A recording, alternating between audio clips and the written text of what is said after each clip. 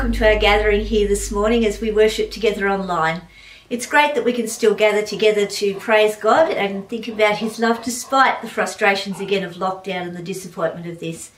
We can remember God's love and care and the fact that he hides us in the shadow of his wings and holds us in the palm of his hand, as the words of Psalm 40 say. I waited patiently for the Lord. He turned to me and heard my cry. He lifted me up out of the slimy pit, out of the mud and mire. He set my feet on a rock and gave me a firm place to stand. He put a new song in my mouth, a hymn of praise to our God. Many will see and fear and trust in the Lord and put their trust in him. We're going to hand over now to Sid for a time of worship. This song is a good, fun song. It talks about no matter what I'm going to face tomorrow, I'm going to face it with the Lord Jesus, with God himself. So let's sing. It's a bit of a family song, but also a song that all of us can sing.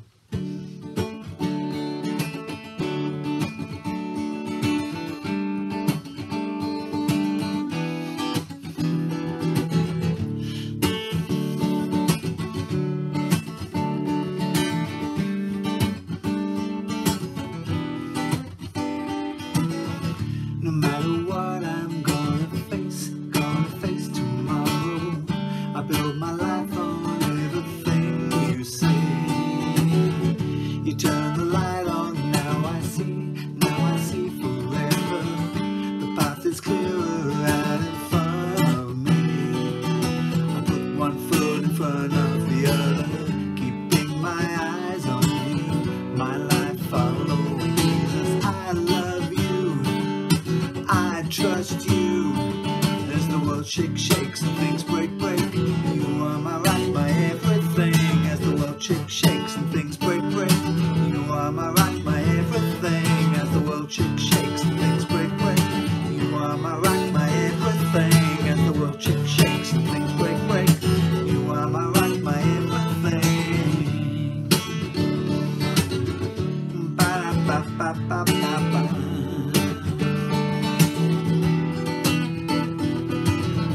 No matter what I'm gonna face tomorrow, I build my life on everything you say. You turn the light on, now I see forever. The path is clearer out in front of me. I put one foot in front of the other, keeping my eyes on you, my life following Jesus. I trust you, I trust you. As the world shakes and things break, you are my rock, my everything. As the world shakes and things break, you are my rock, my everything. As the world shakes and things break, you are my rock, my everything. As the world shakes and things break, you are my rock, my everything.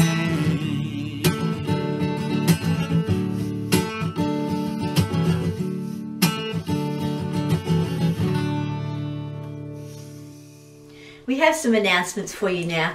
During the month of July, we have our Hope Street collection, which is a great chance to give to those who need our love and support and show God's care.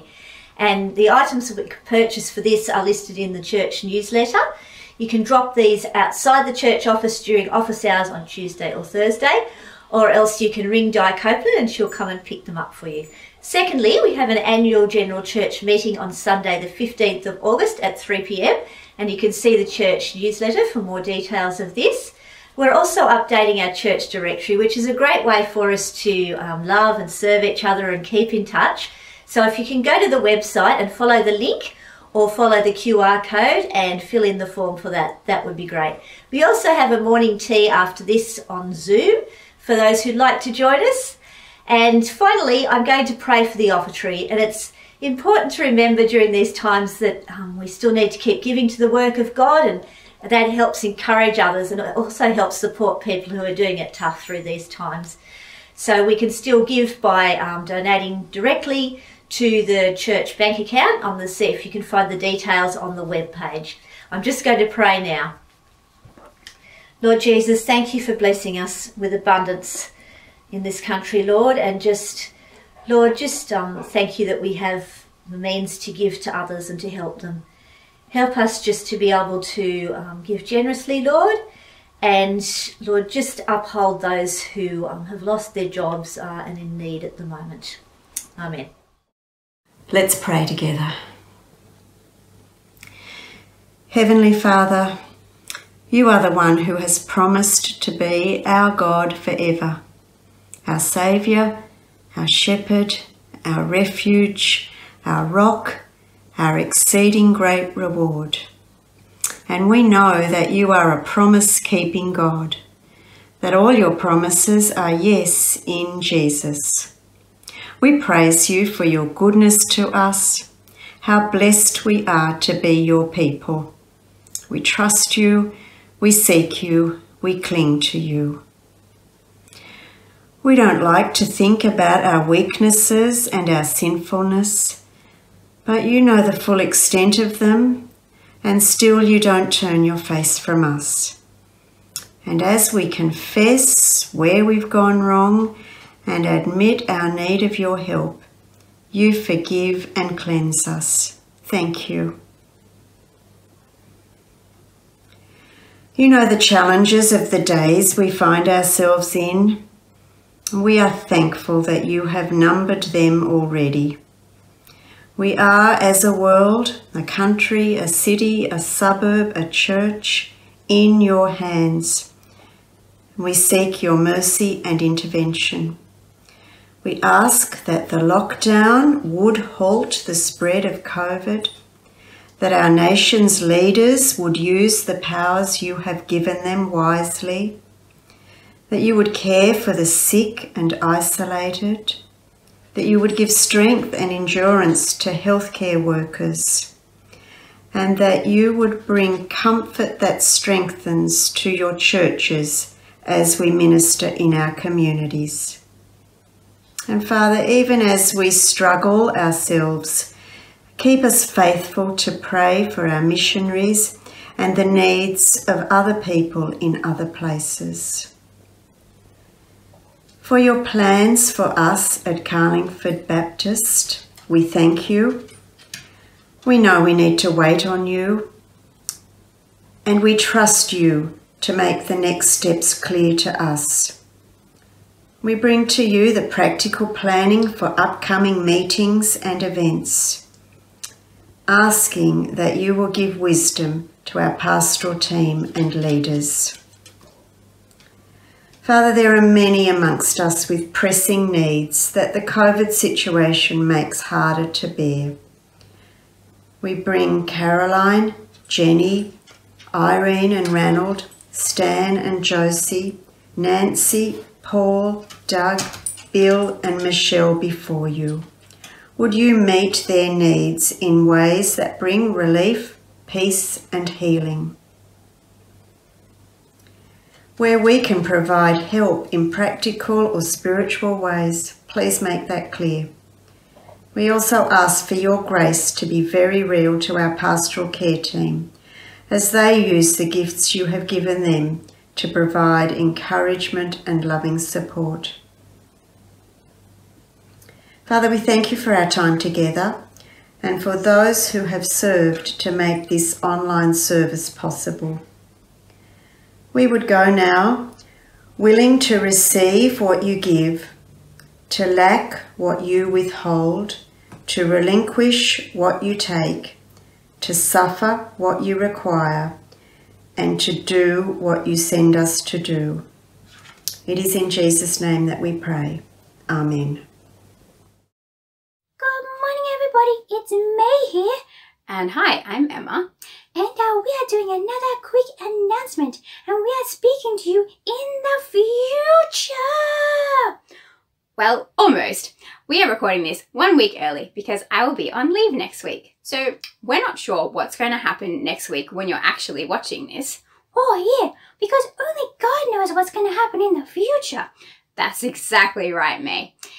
And things are pretty crazy at the moment with COVID-19 going on. We're in the middle of lockdown, or at least we're in the middle of lockdown, and I'm not sure about you. So you might be at church or at home. But whatever you're doing, you can still get involved in the CBC Kids Online Kids Church. Yes, So head along to our website and click on the links to head to the service page and then down to Kids Church, and you'll find all the resources there to do Kids Church at home. Or if you are at church, then we'll be running the same stuff at church as well. And we're finding out about some people who had some daring faith and prayed and trusted in God, who did amazing things, more than they could possibly imagine.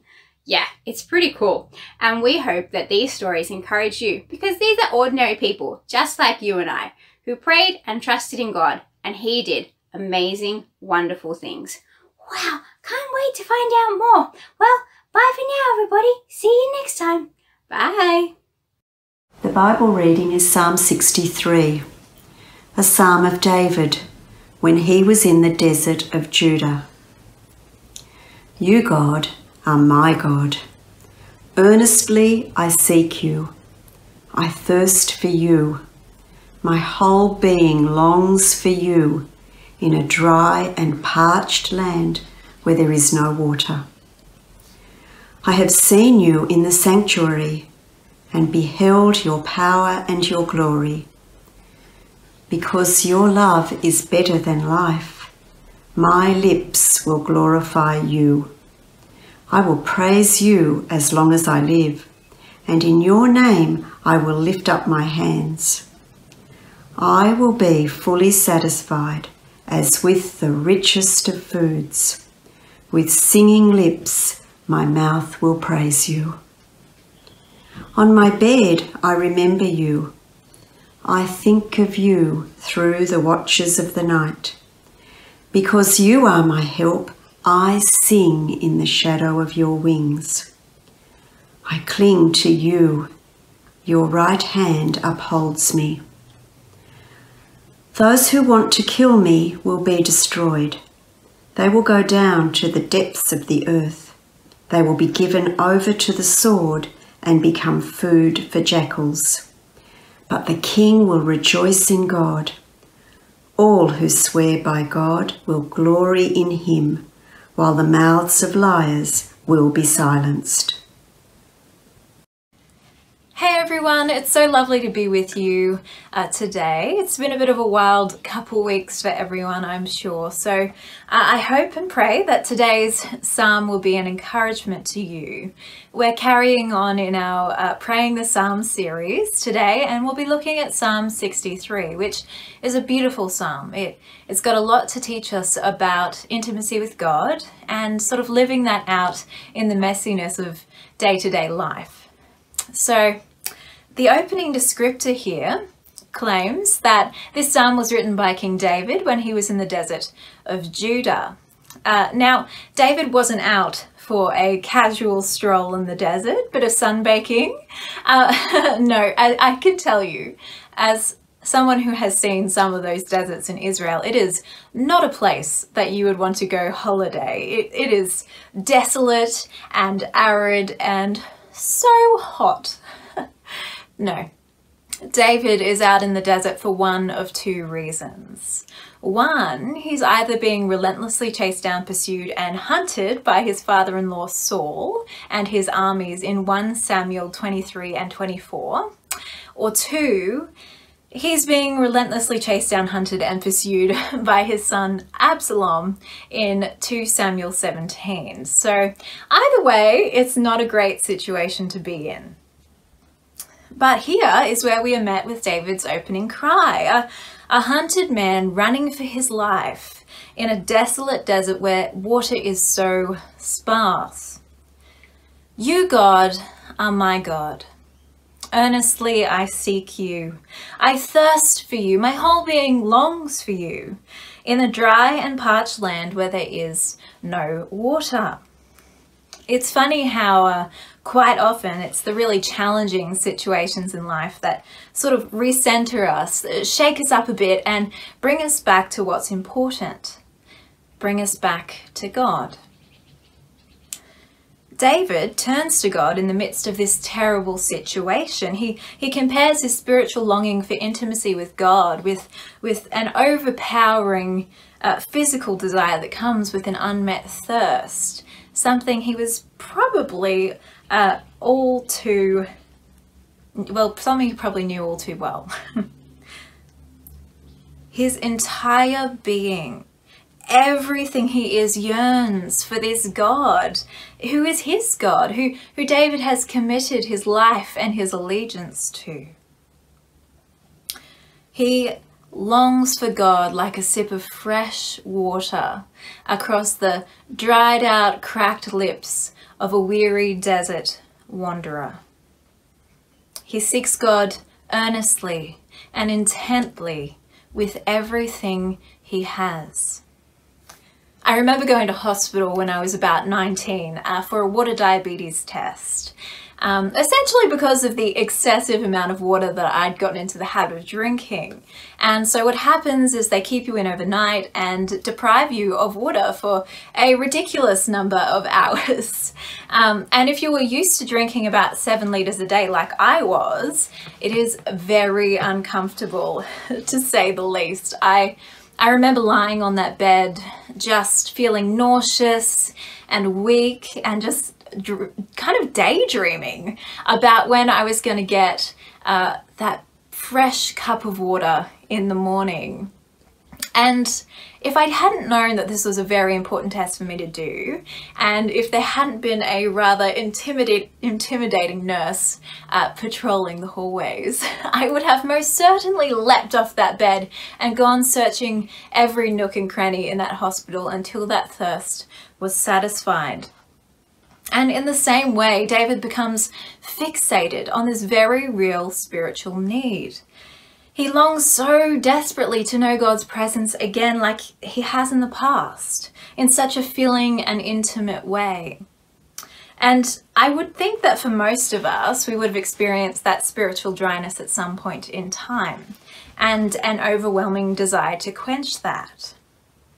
And honestly, this terrifying and unthinkable situation that David finds himself in could have caused David to doubt God's character and his goodness, to reject his faith. I've been tempted to do that in the past, and I don't think that I'd be alone in that. But David doesn't do that. Instead, in verse 2, David reflects on his powerful past encounters with God, where he experienced God's power and his glory in the sanctuary. The sanctuary was the tabernacle or the tent of meeting. The temple hadn't been built yet. But it was where God had promised that he would be present with his people.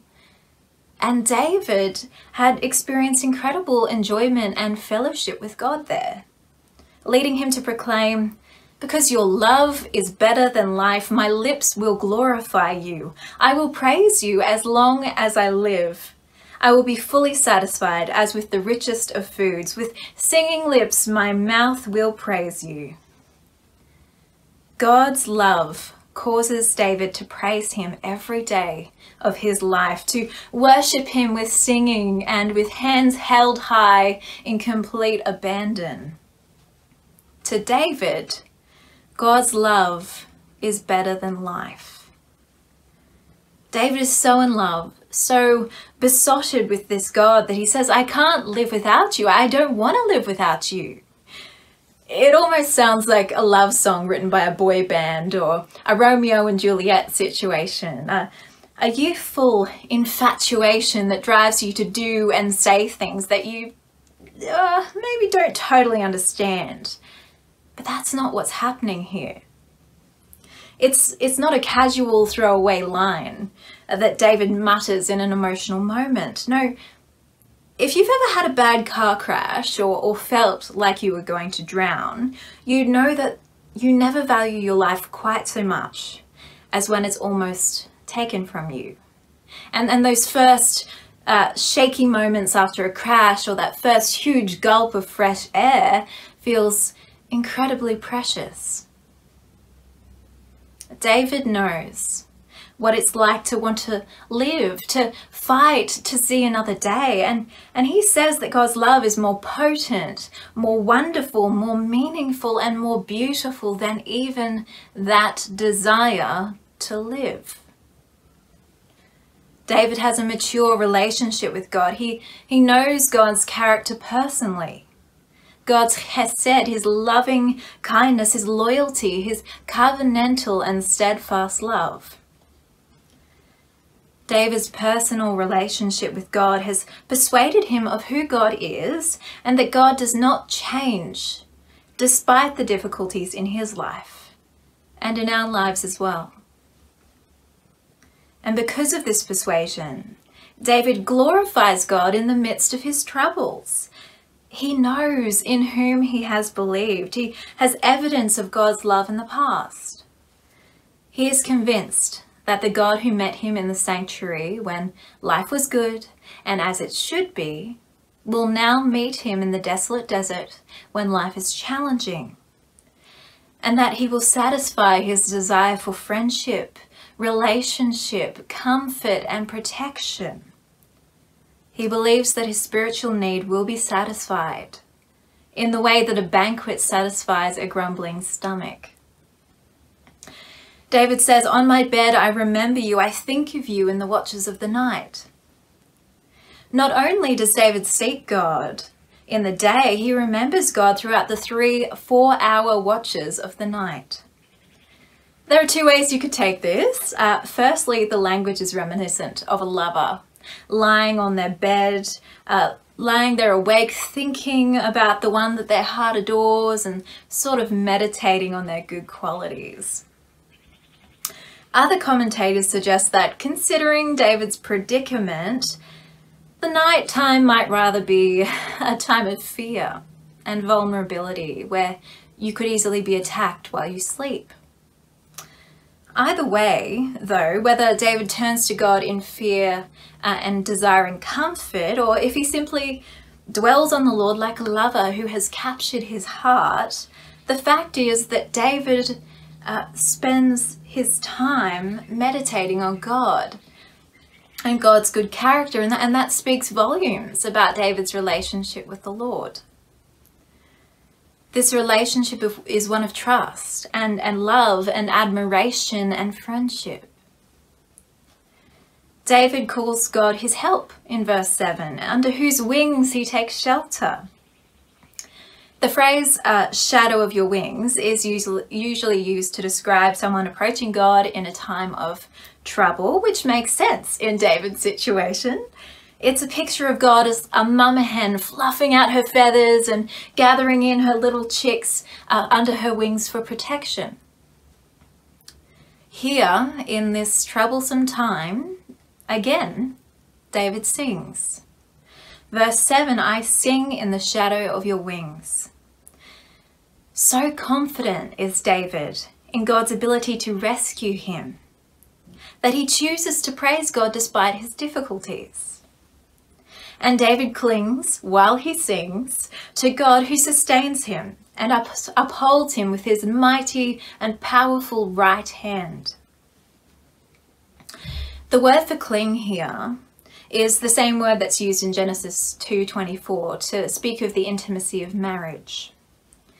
It is a close, inseparable bond that David has with his beloved and powerful Yahweh.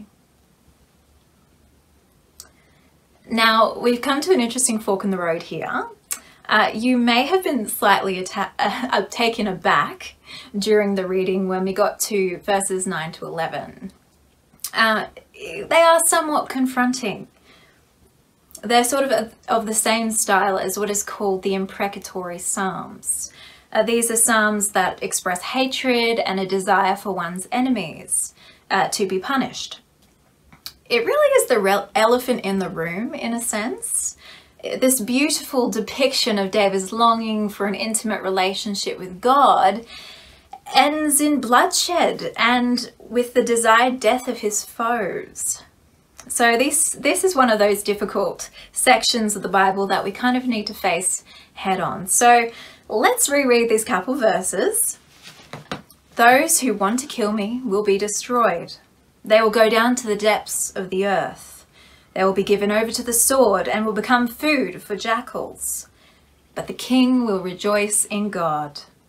All who swear by God will glory in him, while the mouths of liars will be silenced. These verses depict a war zone. To to be given over to the sword is to die in battle, which in the wilderness would naturally lead to any lifeless bodies being eaten by jackals. As a result, the king will rejoice in God and his victory, while his enemies lay silenced by death. Now, none of that really appeals to our 21st century sensibilities, but as we mentioned earlier, David is being hunted by enemies who are intent on murdering him. And whether this psalm references the account of Saul and his armies pursuing David, or if it was his son Absalom, the fact remains that David still had with him several hundred fighting men. So, in a way, it was natural for David, who was anointed and chosen by God, to speak with confidence about the inevitable battle to come, where God would grant him victory, despite the unlikely odds. The whole way through this psalm, David has expressed confidence in God's abilities and who God is, his power and his protection and his love. And not in David himself or David's own abilities. David chooses to believe in the covenant that God has made with him. And those who speak against David as God's chosen one will be justly silenced. As Christians, we often have a problem with the imprecatory psalms, the angry, hateful ones. We think, well, what about love and forgiveness? Well, God does not change. And as we see in this psalm, God is a God of love in both the Old Testament and the New Testament. However, since God is love, he therefore hates evil and is a God of justice. Jesus himself encouraged his people to persevere in prayer because God, he said, is a just God and he will bring about justice for his children. Hatred for the sake of hatred is wrong. But the hatred of evil and wrongdoing is what these psalms rightly express a sense of outrage about. And in a way, though it's not an excuse to act on these gut-wrenching emotions, these psalms do give us the permission to express and offer our deepest regrets and anger and frustrations to God. On the cross, Jesus himself, quoting Psalm 22, cried out to God, my God, why have you forsaken me?" Our God desires an intimate relationship with us. He wants to hear our heart cry, and he will listen when we call.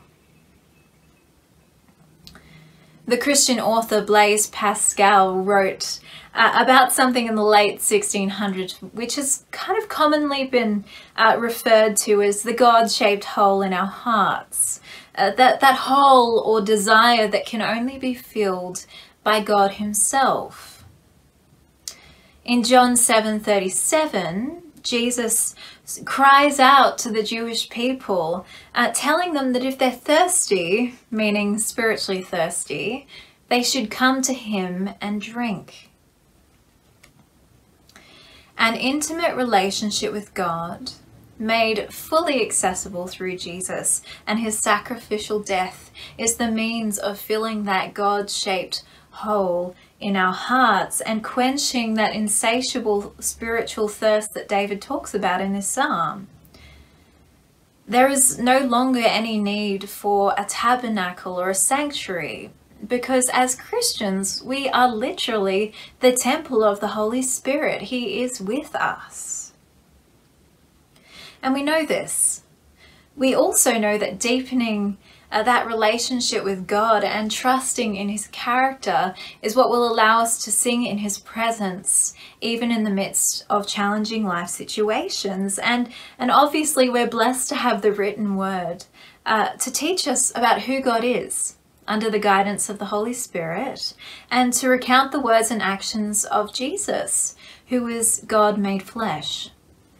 But what about our conversations with God? What about our prayer? Well, David demonstrates here for us, and in Psalm 51 last week, that in order for our relationship with God to thrive, there needs to be a deep authenticity and a willingness to be seen by God. A vulnerable honesty that allows us to view him as our honoured friend and to bring to him the deepest desires and joys and frustrations of our heart. Brené Brown, you might have heard her TED Talks or seen her on Netflix. She's a vulnerability researcher who explains that the research over the last 40 years has determined that the ability to be connected to others is what gives purpose and meaning to our lives as human beings. Neurobiologically, that's how we're wired. That's community and communion. In order for connection to happen, we need to allow ourselves to be deeply and vulnerably seen. And this is relevant to our spiritual life as well. This whole psalm depicts the beauty of an intimate relationship with God. And there is such an obvious vulnerability present. The great warrior king, the giant slayer David, throws himself under the protection of a great universal king, trusting in God's ability to protect him and guard him from all who pursue him. He vulnerably admits that God's love is more important to him than life itself, praising Yahweh's goodness to him in the past and bravely proclaiming his belief that God will satisfy him again. And he is vulnerable in his authentic cry for justice and his outrage at wrongdoing. David speaks to God in an intimate way, in a vulnerable way. Our Lord Jesus does the same, and we can too. Our prayers don't need to be perfect, just honest. Christian spirituality is first and foremost an intimate relationship with God, as it takes place in the midst of our messy and earthy lives. God wants us to dive into his arms when the going gets tough and to lean into the truths that we know about his character and his goodness, praising him for who he is and what he's done, not to walk away and let the hard times convince us that God does not care, because he does care. He wants to be with us and to connect with us. I would think all of us, particularly in this stressful time of lockdown, could benefit from bringing our heart's cry to God each day. If you don't already, can I encourage you to try speaking with Jesus about the various moments of your day, throughout the various moments of your day, when you wake up early in the morning or do your dishes or wash your car, or at night before you go to bed. And speak to God as your friend and your loving Heavenly Father. My childhood babysitter often spoke fondly of her daily walks with Jesus and how she processed her joys and her struggles with him in this way. I've even heard of people having coffee with God in the morning, or drawing as they express to him their joys and their struggles. If these ideas seem foreign to you or somewhat disrespectful, they don't have to be. It's not disrespectful to be yourself with those you love, or to say what you think and feel. It's authentic and vulnerable and enhances our intimacy with God. And this is how the Psalms teach us to pray. Bless you.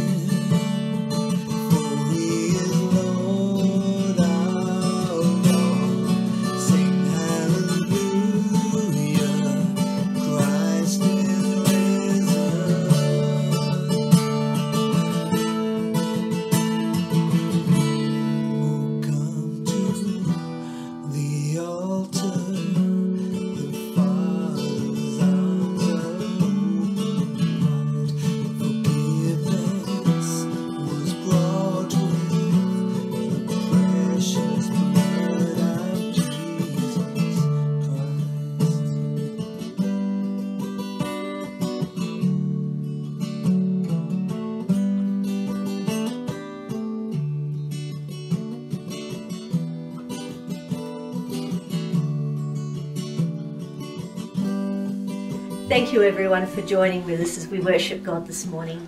May we be able to express his love and his forgiveness and his peace as we interact with people this week. I'm just going to read to you now out of Philippians chapter 4 to finish.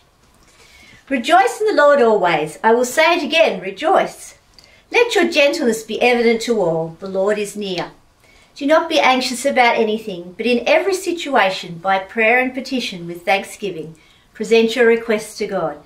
And the peace of God, which transcends all understanding, will guard your hearts and your minds in Christ Jesus. Take care, everyone.